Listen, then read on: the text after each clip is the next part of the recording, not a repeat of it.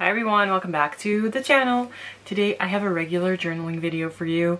No frills, no weird stuff, no coffee making even. I think I do pour some coffee in this. That's about it. I've been using my V60 with the Hario like decanter thingy. And then putting it on a tea light, or what we call a tea light, which is basically just a thing with a candle in it, which keeps the coffee warm. Very nice. Other news, there isn't that much news. I've been settling in here quite well. It's kind of nice being back here, especially since I'm going to be moving out of the country, and having some time to spend with my family is actually quite good, quite nice. Tattoo is healing well. It's in the peeling phase, which sounds kind of gross, but it just is the way it is. When it's like done doing that, I can put a picture down below. I really love it. It's a beta fish tattoo.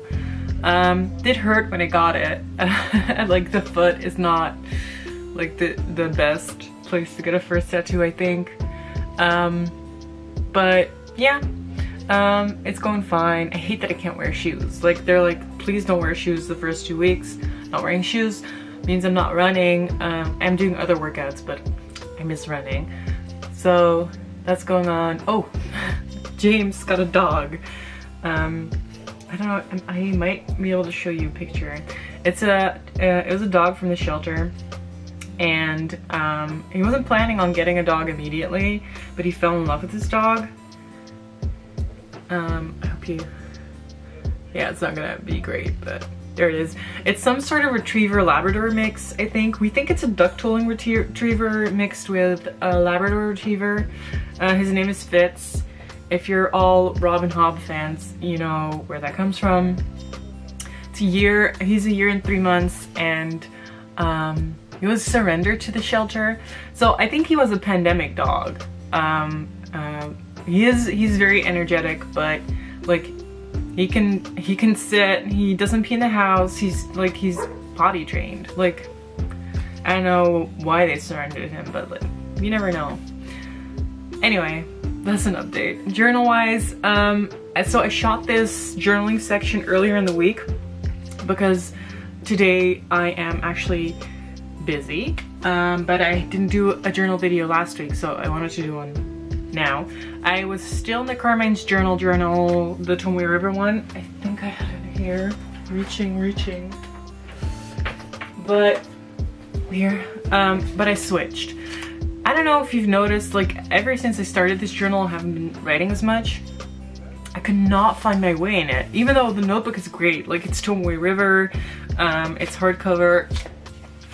It's not the problem. I just couldn't find my groove with this journal.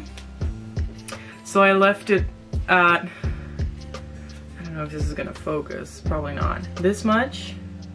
However, in the back, I always do my writing samples. So this is like how much is left. It's definitely not gonna focus. And I'll use this for writing samples still. So it's gonna be used, but not as a journal. If you couldn't find my groove, it's fine, it sometimes happens.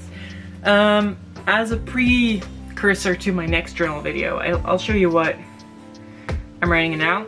I put a sticker on this journal. It says apple hat stays on during sex. It's very random. It's by Sugar and Sloth. Love that. It's an Apica notebook, Apica Premium, Apica CD Premium. It's very coated paper. I don't know why I'm doing it, but it's very coated. So I found that I don't hate it. I like it when I use broad nibs. I don't like it when I use fine nibs, so I guess I'm gonna stick to the broader nibs. Like I used a fine nib here, wasn't great, but then I went to broad nib and I like it. So it's an adventure. Constantly in the Galen folio, that is just my thing, my jam. Anyway, let us finally get on to the writing. I thought I didn't have anything to tell you, but I did. Let's go.